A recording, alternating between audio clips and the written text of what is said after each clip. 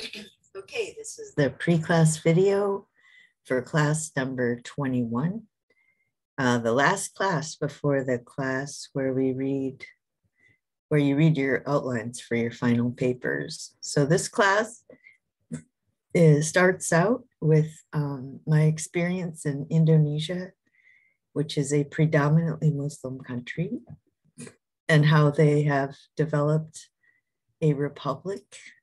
So the Muslims in Indonesia are moderates. They want to combine democracy with Islam. They're not extremists. And then a couple articles about the union of reason and faith. This time you have Einstein, a physicist, and you have Polkinghorne, a quantum physicist. So we'll start with that.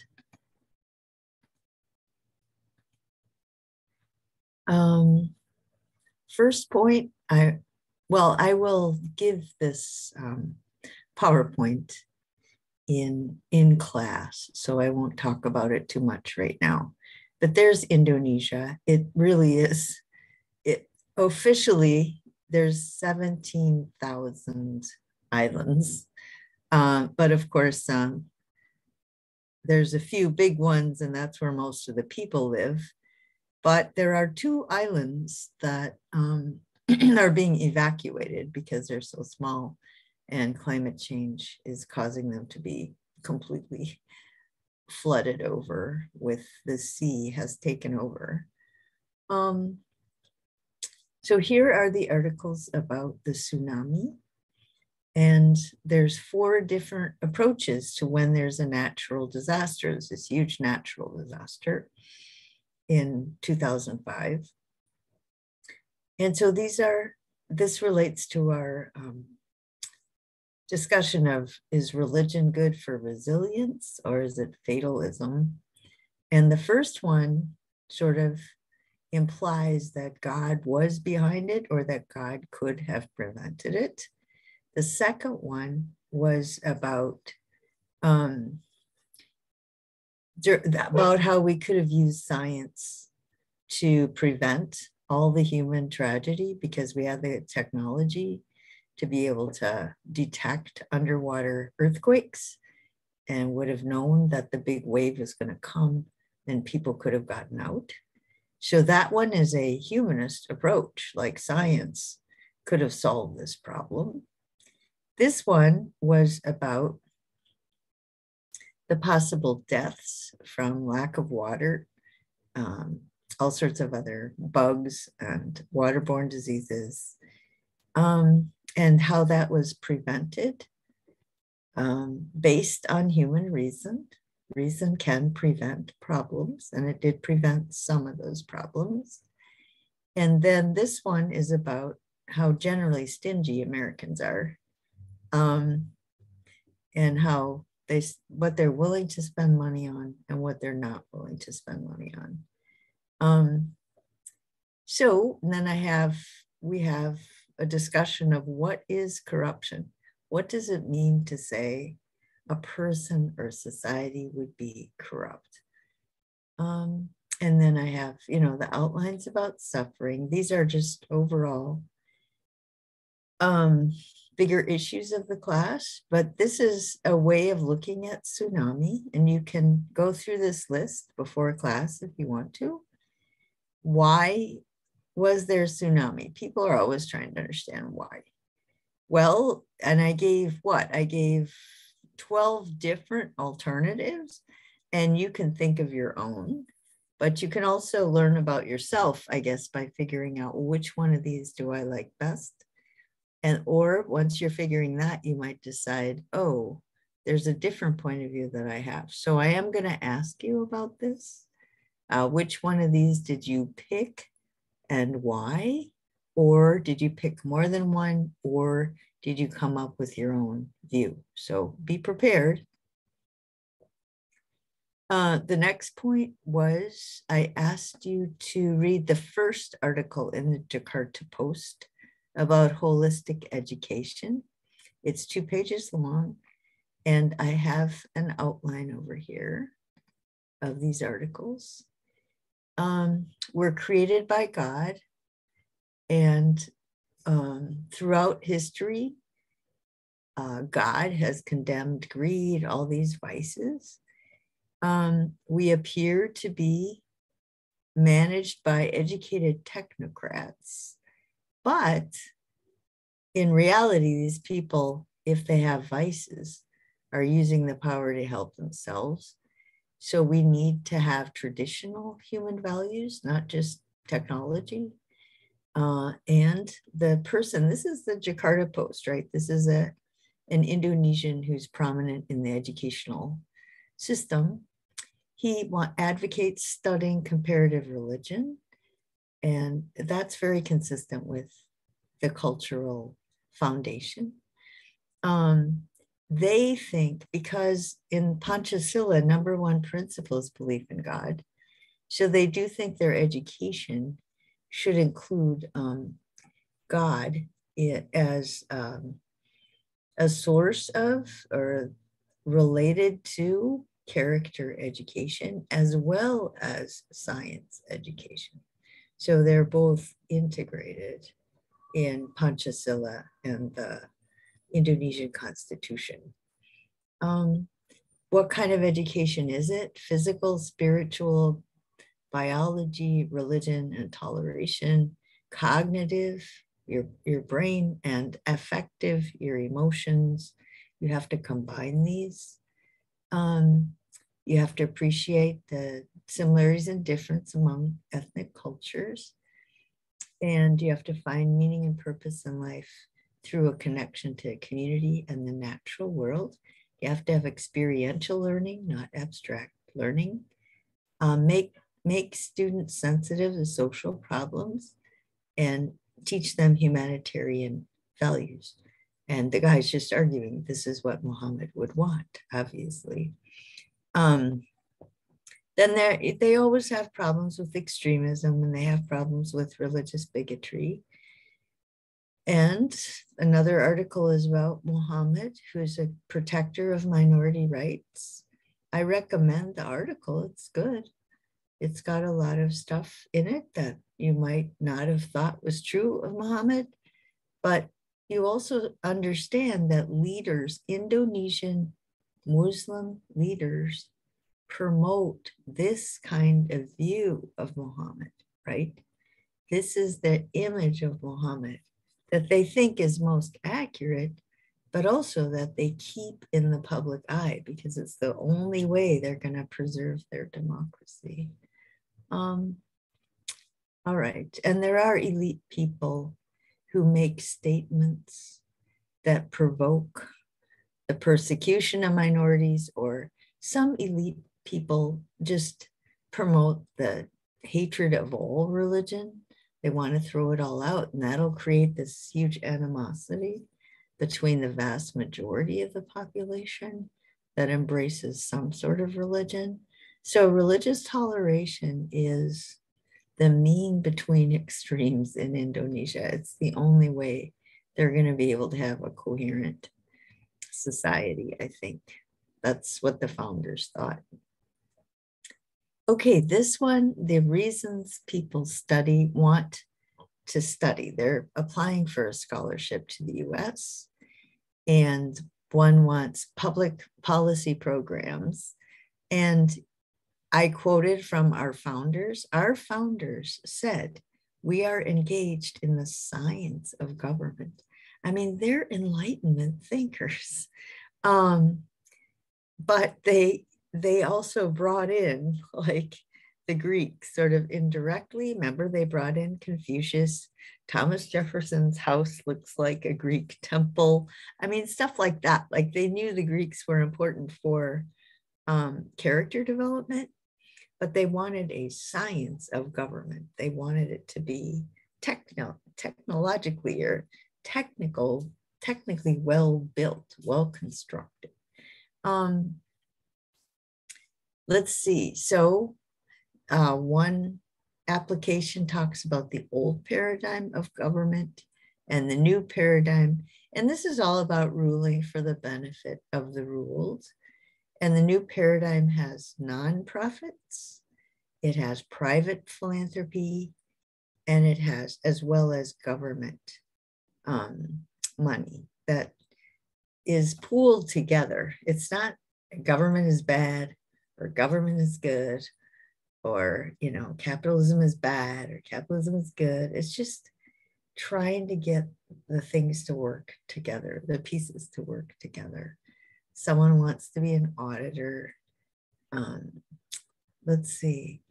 Someone wants to clean up the corruption, so they want to get a law degree. Someone wants, there's someone else who wants a law, an anti-corruption law. And someone wants an engineering degree. I remember I loved volunteering for these things because, I mean, they're things I hadn't even crossed my mind, right? So things like one woman was applying for a degree in engineering, and her goal was to develop a technique for making concrete that was low carbon footprint, because everything in Indonesia, all the houses are concrete, probably because it's cheap, but it's also cooler, right? You can build a house that's pretty cool if it's concrete, especially if they had these kind of like courtyards, and then they would have a fountain, water, and some plants, and it could stay pretty cool in the courtyard there.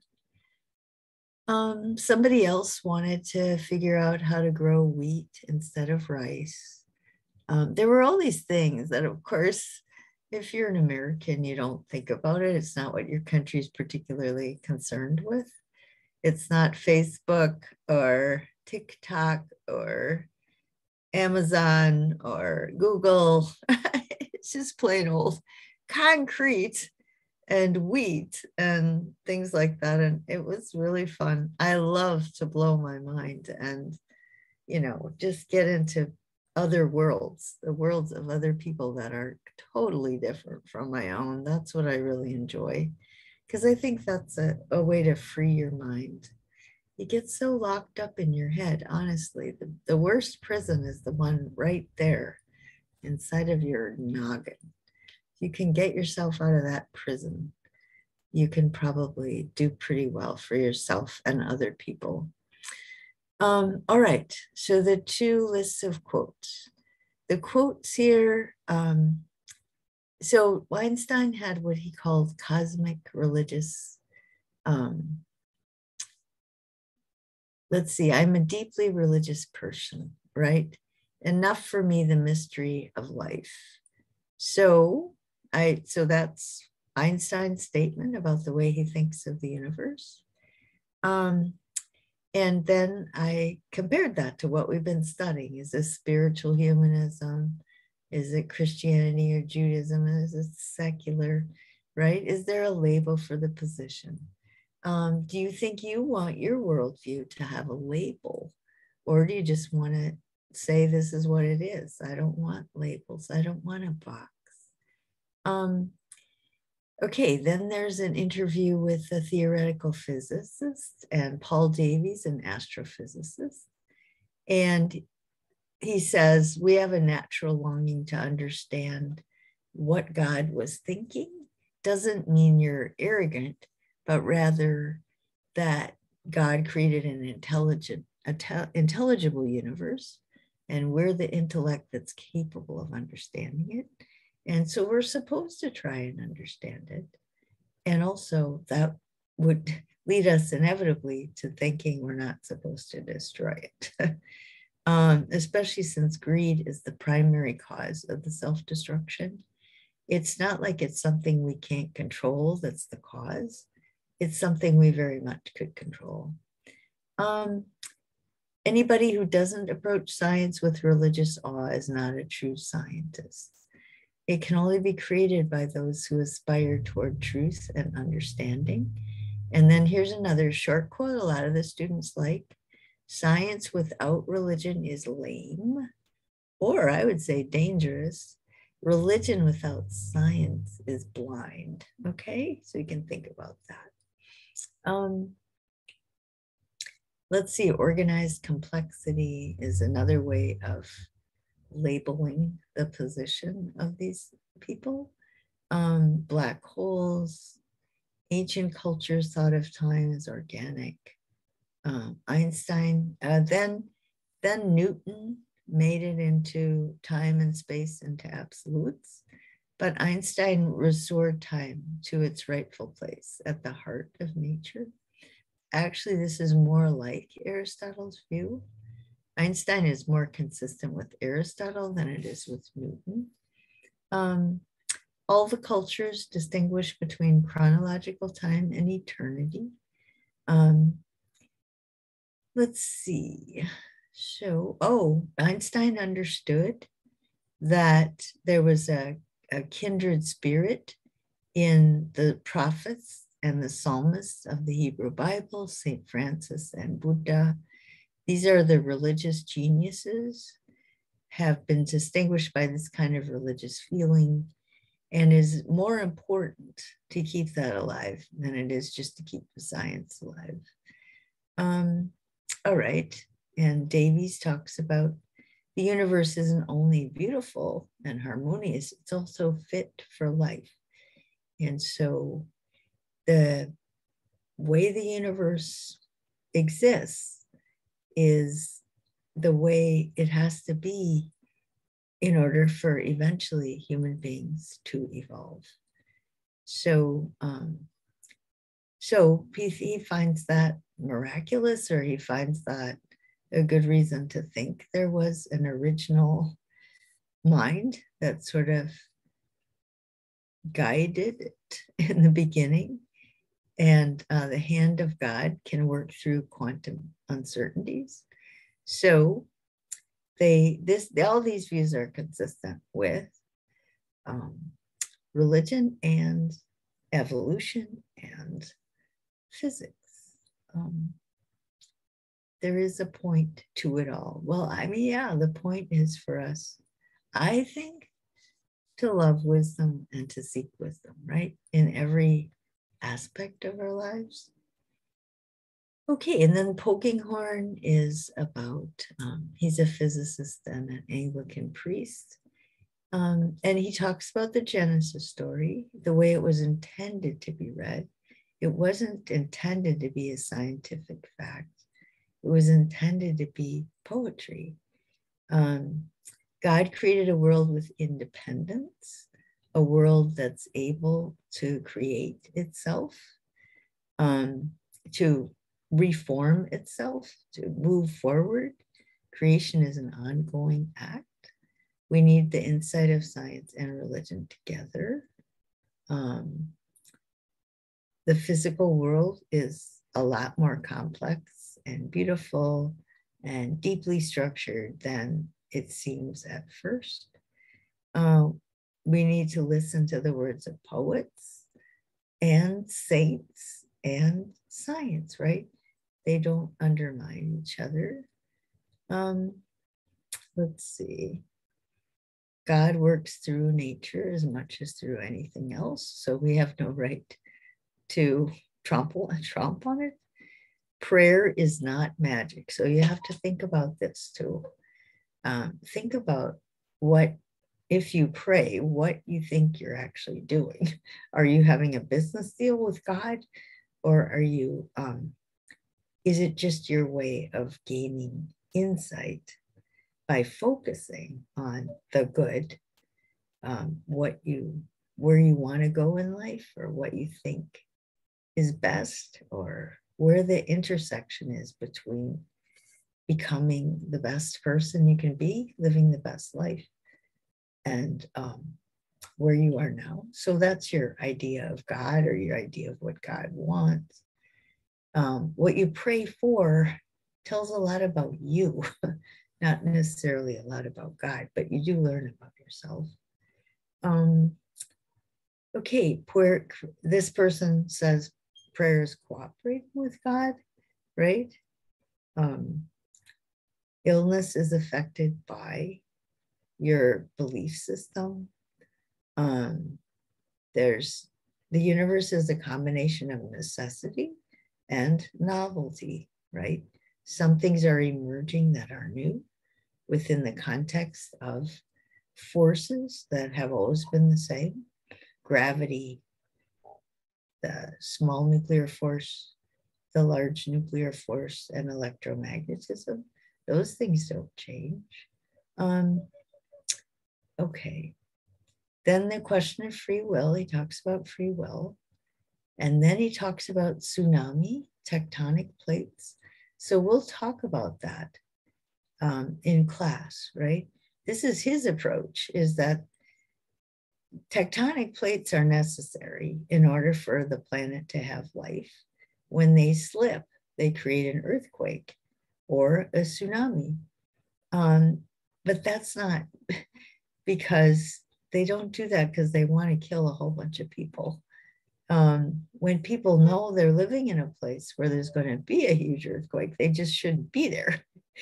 And then the issue of in Indonesia, they didn't know. And then there's, well, they could have known if we just applied the science.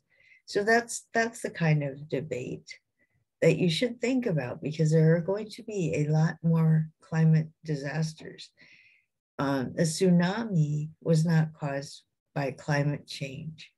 The ones that are caused by human caused climate change is a different, I think. It's not as, yeah, I mean, it's not necessary. We brought that on ourselves. Whereas the tsunami is necessary as a part of the natural world.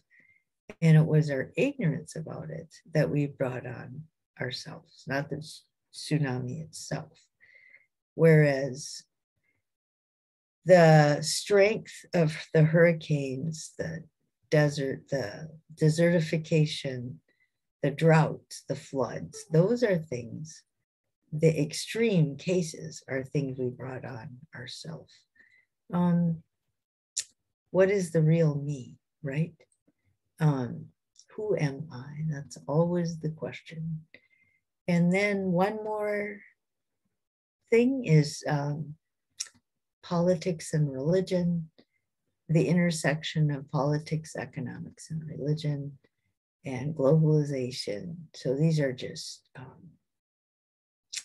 overall issues. It's pretty ironic that I think what everybody lives through all the time is that we have more and more sophisticated science and technology, but we have very primitive drives, pleasure and fear. And we're capable of a very primitive level of brutality. We're also capable of a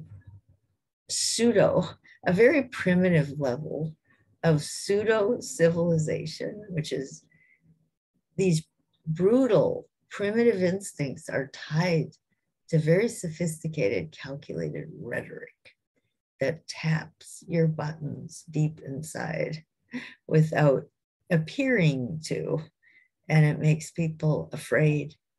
And people can really be functioning in survival mode when they're really not on the brink of survival. But when they do that, they want to find someone to blame. I mean, they're very vulnerable to authoritarianism if you let yourself become panicked, right? Become extremely afraid. Then you start wanting to look for a hero and a goat. So be careful. And then this one was made by a doctor from Syria. So he also talks about the world's religions and what religion is. So that is not a very long video, but it's kind of late at night too. So I just decided. Anyway, so I will see you tomorrow and we can go through all these things, and that'll be it. So you can have your questions. I hope to have read all your papers that you've handed in so far, but I'm not quite sure how many there are, so I'm not quite sure I'm going to get through them all. Anyway, we'll see you tomorrow.